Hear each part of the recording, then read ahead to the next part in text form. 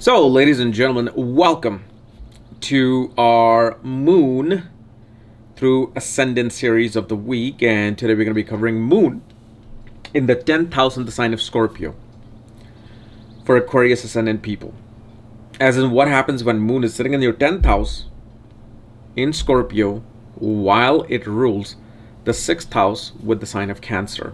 And as always, if you do not know if you have this particular placement, what sign it's in, what nakshatra it's in, all the astrological details, for that check out the links here. Check out my full astrological report, including my books, consultations, and link to my academy, Magha Vedic Astrology Academy, where you'll find out my courses, including my pre-order for the book Nakshatras at the Speed of Light, the digital version, and obviously the paperback and digital.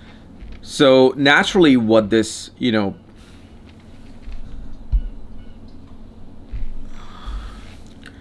what this person will do, that especially when it comes to their work environment, when it comes to their career, their professional accolades, they're the type of person who always takes things very intensely. Like for them, when a work is given, okay, all they want to do is focus on that work, and if it requires to destroy things around them, they will do that. If it requires to fight and cut things off, cut people off, they will do that. And regardless of the work, this person will enjoy work where they can investigate things, research into things, deal with the hidden, intensity of work. Work that is extremely intense requires precision, focus, and thinking. This is the type of work this person will enjoy. Because you gotta understand, Moon controls the 6th house of work, of daily routines. Okay, and it's an Artha house. So Artha Lord goes into the Artha house, which is the 10th house. So for them, their psychological well-being will come through work, will come through taking an intense, intense interest in what they're doing. They're not taking any work lightly, and this is why they will only choose work which are very peculiar to them. They will not just take on any work. They'd rather be unemployed than take work. And usually you will see that such an individual will even play like mind games with their bosses and authorities. They're going to be the one kind of have the ability to control their authorities.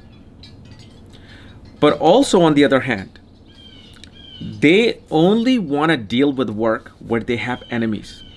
Like, some people, most people I would say, want a peaceful, happy work environment.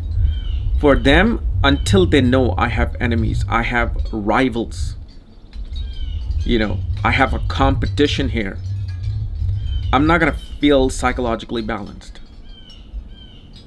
So this Moon becomes extremely intense. Actually, their energy rises when they know, okay, I have a competition and this person doesn't like me. This person trying to get rid of me. And these people become excellent at forensic accounting.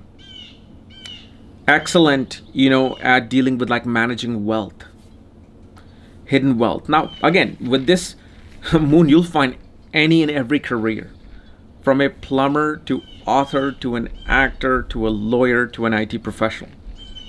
But see, the foundation will remain the same. For example, if this is a person who is an actor, they're going to want to take movie roles that are dealing with being a hitman, being in the mafia, dealing with paranormal things, dealing with, intense psychological characters, like, for example, you can say Shah Rukh Khan in Bazigar, or movie roles like, what do you call that? Michael Douglas movie, Fatal Attraction. These type of roles they will do. If it's a lawyer, they will love being in criminal law. They want to deal with the absolute hard bottom of everything. And one thing you will also see with this particular Moon, home life it's hard to kind of balance out work and home life. Home life will never find that balance. Like, unless the work is here and home life is here, things are not going to happen for them. You know, most people are looking for this. Not only they're just looking for this, but this is the point where they actually will find the success and whatever that they're looking for in their workspace. Okay. So anyway, guys, this was my analysis of Moon in the 10th house for Aquarius ascendant people. If you're new to my channel, subscribe below so you don't miss these type of videos. And if you want to know where your moon is placed, all your astrological details, for that, check out the links here. Otherwise, we'll see you later. Bye-bye.